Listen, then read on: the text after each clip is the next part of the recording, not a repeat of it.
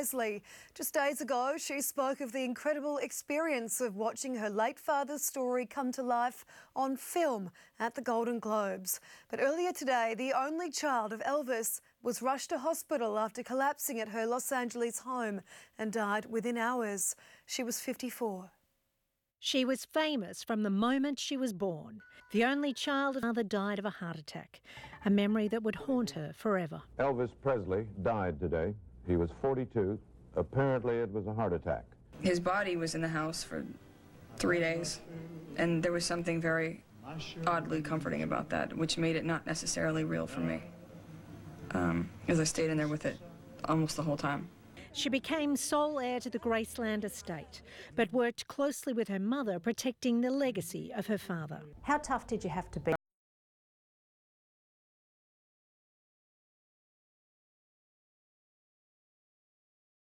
I develop a good, thick skin, which sometimes I've had and sometimes I don't have.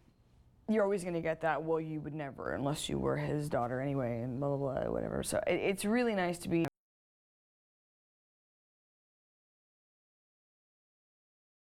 work, and that's really what I'm in it for. She even duetted with her famous father. And as her young man died. Her personal life often made headlines. In 1994, she married Michael Jackson, a wedding that fused the families of the King of Rock and the King of Pop. I fell into this whole, you poor, sweet, misunderstood thing, I'm going to save you, you know, I fell into that. I fell in love with him, I did. In love? Yes, I fell in love at the time. They divorced 2 years later before a brief marriage to actor Nicolas Cage. She then married musician Michael Lockwood, with whom she had twins in 2008.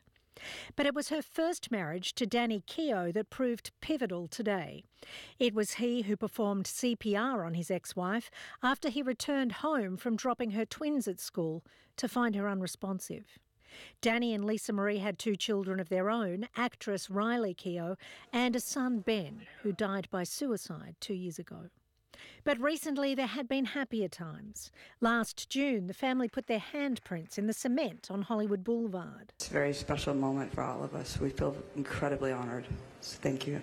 And then 2 nights ago, Lisa Marie joined her mother at the Golden Globes to cheer on Baz Luhrmann's movie about her father, which earned star Austin Butler a Best Actor award. Hey Lisa, how are you?